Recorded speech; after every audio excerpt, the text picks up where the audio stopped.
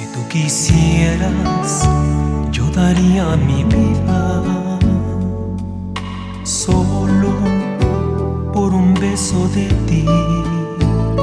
Si tú quisieras, gritaría al mundo, te amo y que solo pienso. When she dances, her sensual movements mesmerize the crowd. Her alluring body incites passion and desire. She is a goddess of temptation, a promise of forbidden pleasures. She is Salome. But behind the illusion of makeup and glitter, of rhinestones and cheap perfume, hides a sensitive, lonely girl with a broken heart. A somewhat coarse young woman who grew up in the gutters of a violent neighborhood and makes a modest living as the main attraction in a second-rate nightclub. Directamente de Las Vegas, la bella, la sensual, la única, Salome. He is Julio Montesinos, a serious young lawyer who lives in a rich, upper-class neighborhood with his parents, Arturo and Lucrecia, and his lovely wife, Ángela, who is terminally ill. Doña Lucrecia is a regal aristocratic woman who rules her household with an iron fist. The only person who dares defy her is Manola, the housekeeper, who seems to have a strange hold on her. ¿Cómo me gustaría que te fueras algún día de esta casa? Tú sabes que no me iré nunca de esta casa. ¿Y sabes por qué? Cállate. En esta casa hay algo que me pertenece y que tú me lo robaste. Lucrecia's main concern in life is Ángela's inability to give Julio an heir who will carry on the Montesinos name.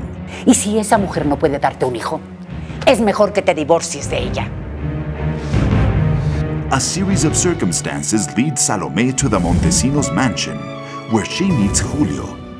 Her heart leaps at the sight of him, but her common sense tells her that he is beyond her reach. However, reason seldom follows the paths of destiny. Shortly after, Julio and his brother-in-law Diego go to the nightclub where Salome works.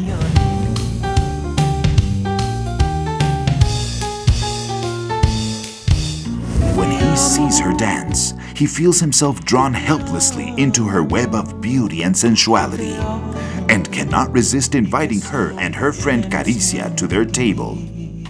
But their budding romance is cut short by a violent fight that breaks out.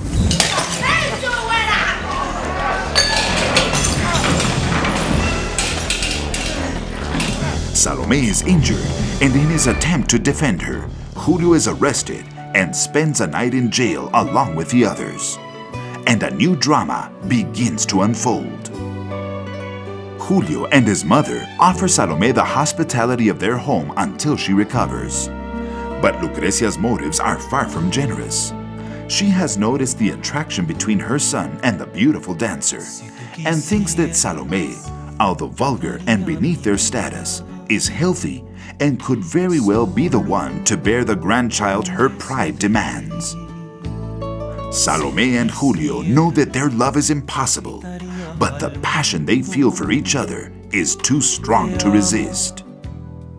When Salome realizes that she has become pregnant, Lucrecia offers to buy her child and raise him in luxury. Salome accepts, but the moment she has her tiny son in her arms, her heart cries out that she will never, never give him up. Televisa presents the deeply moving story of a young woman who defies the power of money and is willing to face an uncertain future armed only with her courage and her love for her child. Salome. Starring Edith González, Guy Ecker, María Rubio, Aarón Hernán, and Jaime Garza. In desperation, Salome steals back her baby with the aid of Manola and her friend Hipólito, a humble plumber whose wife has abandoned him and his two sons.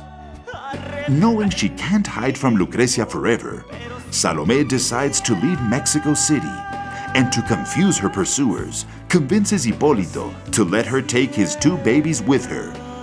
She flees to the northern city of Tijuana, where she settles down and raises the 3 boys as her own, never revealing which of them is her real son.